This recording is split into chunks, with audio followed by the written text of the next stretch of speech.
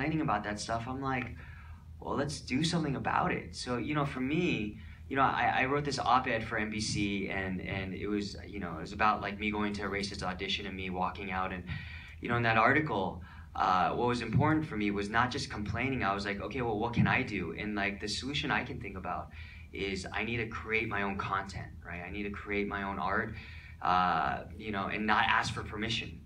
So in that article, I said, yeah, you know what? I'm gonna make this film. It's gonna be called Gook. It's gonna be about the LA riots, and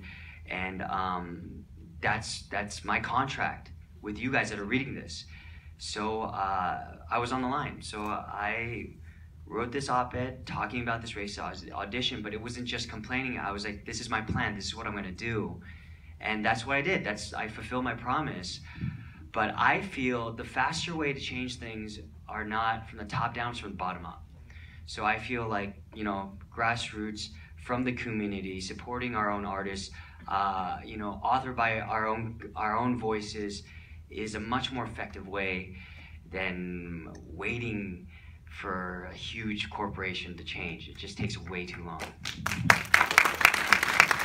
I'm going to let you guys ask questions in 2 seconds, but I want him to explain the name of the movie, because you guys are, a lot of you are too young to know what this word means, and a lot of you are too young to even know the LA riots. So I want him to touch bases a little bit that, and then we'll open up to you guys to ask questions for him. So I'll start with the riots, because we have a bunch of high school kids here today, and I don't know, were you guys born before or after 1992? Okay, so after. You know, yeah, you know, the riots happened because, you know, there's this incident, Rodney King, he was an African-American man. He was beat by 4 police officers. It was caught on tape, and there was a trial for a year. And basically, they did the trial in Simi Valley. It wasn't like in, you know, court. It was just like not a very fair trial, right? And all 4 officers were acquitted. No jail time, no punishment. And if you watch this video, it's very violent. They are like beating him with their nightsticks for a long time. And because of that verdict of not guilty, that was the start of the riots. And another fact, at that time, it was also happening at the same time, there was a court case with a Korean shop owner, a Korean merchant, and her name was Soon Ja-do, and she shot this African-American lady, actually a girl, a 16-year-old girl in the back of the head, and killed her. So, you know, there was a lot of racial tension. So when the riots broke out, and it was first about the Rodney King thing, then, you know, once they started lighting stuff up in flames, their next target was like, okay, there's so much racial tension that Korean businesses went up in flames as well. But not only Korean businesses, also African-American businesses, like it just, the whole neighborhood just went up in flames. So that's a little bit of background about the LA riots, which is the backdrop of this film. In terms of the name of, you know, Gook, in the Korean language, Gook means country. It also means soup. But it means country, you know? So, you know, when the GIs came to the Korean War, you know, during the early 50s, you know, the GIs would come and they would say, Migook, Migook Saram, right? And that means America, right? American person or America. That directly translated, Migook means beautiful country. And they took half of that word and they made it into a racial slur. And then that carried all over to the Vietnam War. And, you know, it was a derogatory term that's still used to this day. What's crazy is a lot of, you know, younger kids, they don't even know what that word means. And that's not okay, because we can't, the reason being is we can't let that happen. We can't erase history. That's part of history, and we need that education to happen, because, you know, as we live in this country and you know, over the generations, these things need to constantly be taught to our kids, because, you know, these things, hateful terms will come up, and people need to know that that's not an okay thing to say. I've gotten I've gotten a lot of like heat for the title of this film, but if you notice, the first thing I do in the film, I give you the definition, so you know what that word means. And in a pivotal moment of the film, when Camilla asks, "What does that word even mean?" Eli has a choice. He either has the choice to perpetuate the cycle of hate, because I feel hate is learned. It's a learned thing. Or he can shelter her for the time being and teach her the literal definition and shield her for the time being. And he decides to do the latter, right? He decides to protect her and not tell her. And that's an active choice he makes in the film. And you know, right there, like, we're teaching people like where that word comes from and what that word means. So of course the title needs to be Gook. But now everybody in this room knows where that word comes from, and it's important. So now we'll open up to you guys if you guys have any questions for Justin. By the way, he's a local kid. He's a uni grad.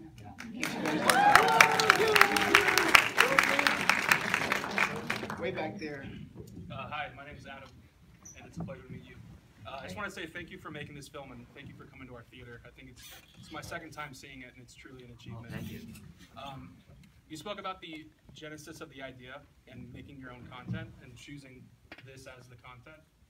Stepping into the director's chair, was there any evolution to your relationship to that original idea and any profound discoveries?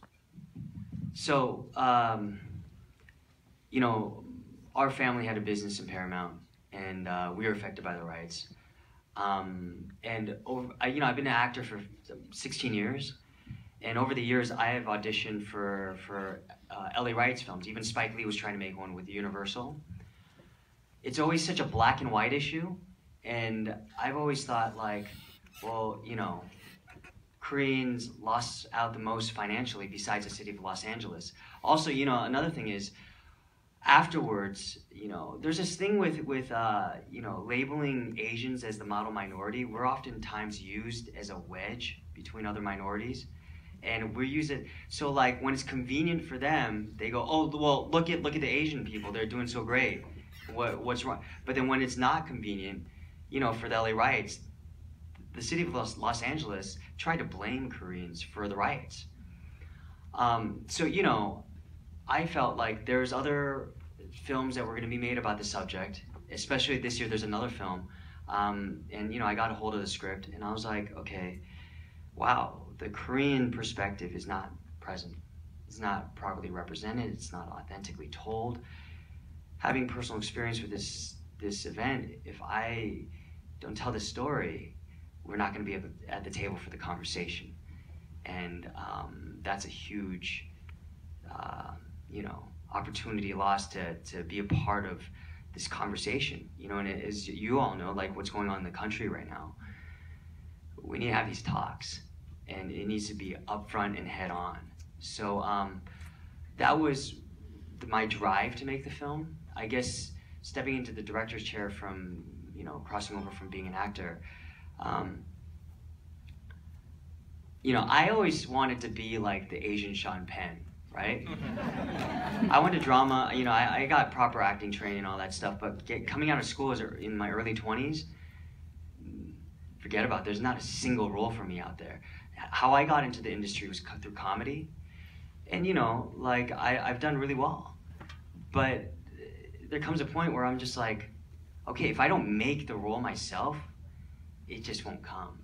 So that was, you know, originally I didn't want to act in this, and I wrote it for somebody else, but I want to create roles that I want to see on screen. So it's yeah. Hi, I really honor you for making this film so my granddaughter can understand back in that day, because you try to explain it, but you really can't. And when my son was at USC Film School, when this is going on, and I can remember him telling me all about they're trying to blame the Koreans. He had gone out to help a guy that owned a liquor store, an older gentleman, so much like that. It was strange. And he has passed now, but he actually was trying to make a film like that. Oh wow. Because he thought, isn't it funny, we've totally forgotten about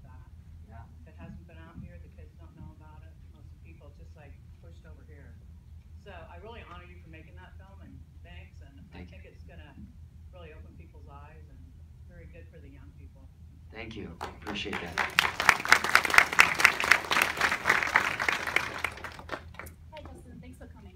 Can you talk about your writing process, the screenwriting process, and how that went through? And you had a lot of great lines, and it was very humorous too. Did you do a lot of improvisation in it, or was it a lot of script that you did, or working with actors? Yeah, believe it or not, it's pretty to the script. I mean, you know, there's things change. I'm not a stickler for you know, too much for the words, but you know, the basic intentions are we're all scripted. But we rehearsed for like close to 2 months. So by the time because we had a minor and there's child labor laws, so by the time we show up on set, we gotta fly because she can only work 5 hours a day. In the summer, at nighttime she can only work till 11:30, and the sun goes down at 8:30. So for all my night shoots, I had 3 hours. I was lucky because I had met Congressman Ted Lieu, and he told me if I ever needed anything, he gave me his card, his personal number, and he said, "Let me know." And I was talking to Kate here, and she's like, call him. And I was like, but he's a congressman. She's like, no, that's what he's there for.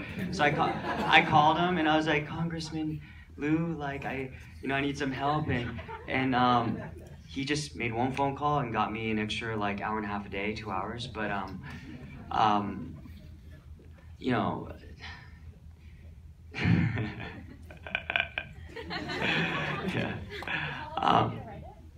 yeah. Yeah. So for the writing process, it was I outlined for 2 months.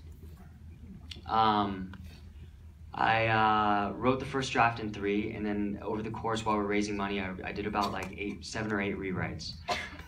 So it wasn't improvised. And in terms of process, I usually note card structurally, but for this I did what's called a vomit draft. That's like almost like a stream of thought script first, and then I started to go back and restructure stuff and yeah. But you know, as you saw in the film, like I'm playing with a lot of different sort of themes and trying to layer all that stuff in. You know, it takes a bit of time. You have a question there? Oh, I did. Well, I had a random question, then more serious question. The random question is Eli trilingual? Is he, when he's speaking to Juan, like, does he speak Spanish, or what was the? I think he understands. Because, or was he just picking up on the English? No, I think he understands like basic Spanish. It's like a very specific question, but it's, yeah, I mean, yeah, no, absolutely. He understands Spanish, and obviously he can speak Korean. You saw him speak Korean at like the most opportune time.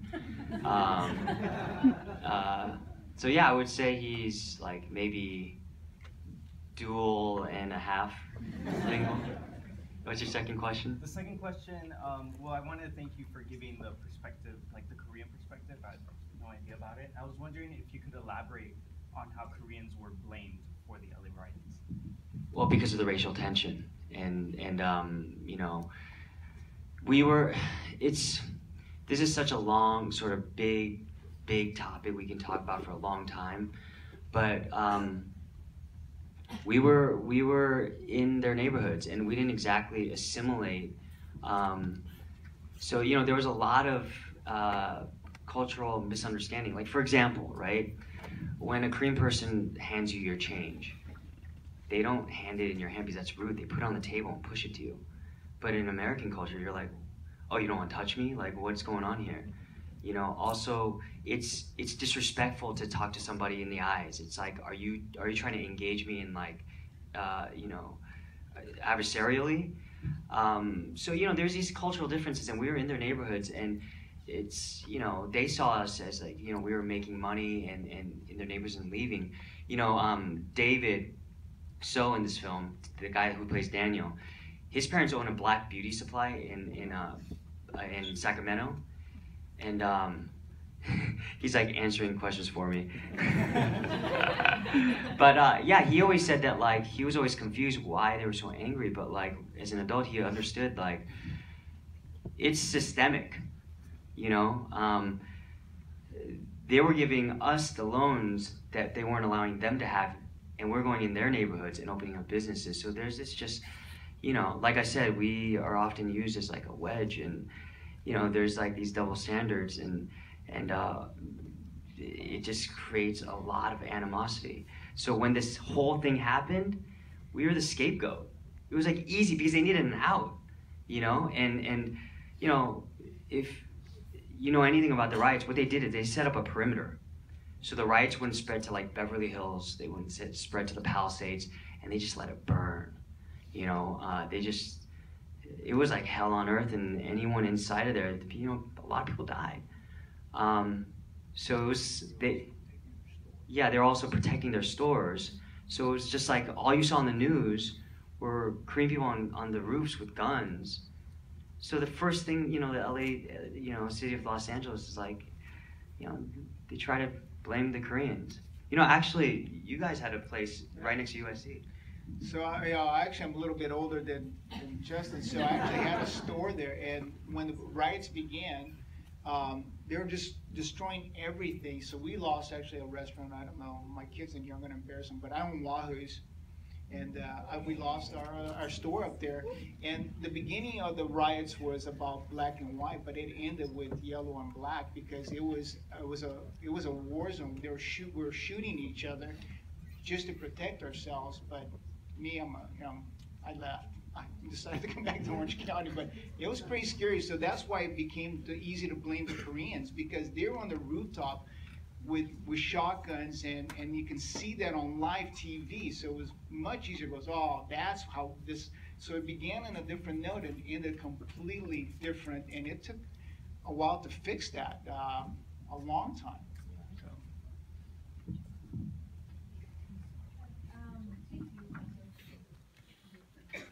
I wanted to know what the most difficult part of making Money. You can't get, you know, it's just impossible to raise money for a film like this. It's just, you know, diverse, voice-driven films, like, they just don't think it's bankable. That's why, you know, to applaud you guys, that's why it's so important that you guys show up for this stuff. Because if you don't, it gives Hollywood a reason not to finance these films. They say, oh yeah, look, you know, and we could talk about this forever, but like, you know, it's also systemic, because look at Chris Hemsworth. How many bombs has he had? But they continue, he's cultivated, right? He's made into a star. So they say, oh no, it was this or that. You know, if they gave an Asian American a shot at a lead role like that, if it failed, there's no second chance. You know, so like it's, you know, this film isn't just about me anymore. It's like, you know, we went to Sundance and we got the audience award, right? And the audience voted for this, not the jury. So obviously there's an appetite for it and people enjoy it and understand it. But, you know, when people don't show up, you know, the executives are like, yeah, see? So that is the hardest thing to get these films made. And, you know, it'll slowly, you know, hopefully it'll slowly change, but like, we got to support our own voices that are, you know, the voices that are from our own community that are telling these stories, rather than like, you know, I don't know. And, you know, also like when I asked my own, you know, I asked a lot of tech people that have hundreds of millions of dollars to help me, and they even said, hey, when you make your next movie, let us know, because we'll help you. When I called them, they scatter like cockroaches. You know, because they don't think it's their problem. They're like, well, yeah, maybe somebody else will pick up the slack, but they won't. You know, and that's why, you know, like these type of things are important, because if you know, another thing is like, as Asian Americans, I think a lot of us identify, well,